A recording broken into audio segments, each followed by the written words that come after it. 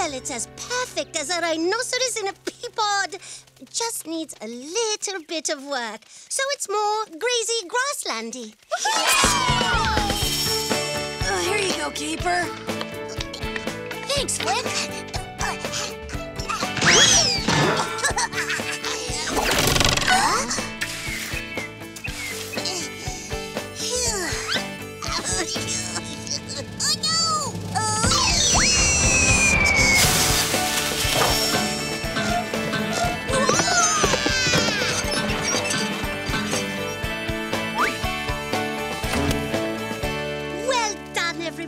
Now we get to go wild taking care of the seeds. Paul has made up a list of instructions for everyone.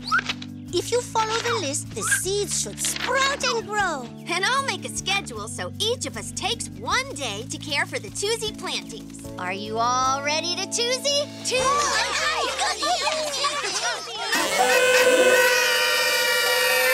That's Paul's morning wake-up kazoo call.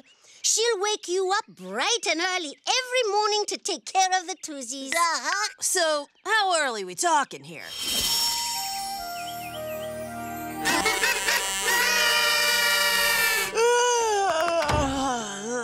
Come on, sleepyhead. It's our turn.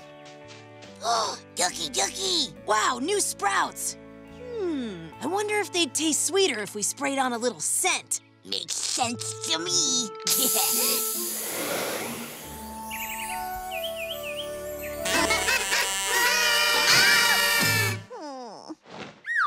Our turn.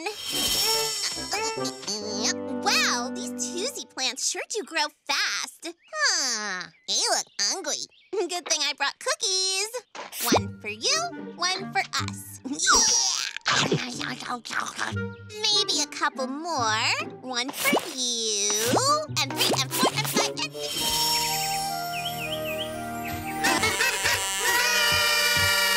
You know, Sprint, it was a little chilly last night. Yeah.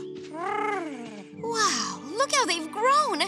I hope the plants didn't catch colds. I'll add this mix of healing herbs and flowers to be on the safe side. I don't know. Yes, I know it's not in the instructions, but I don't want them to get sick.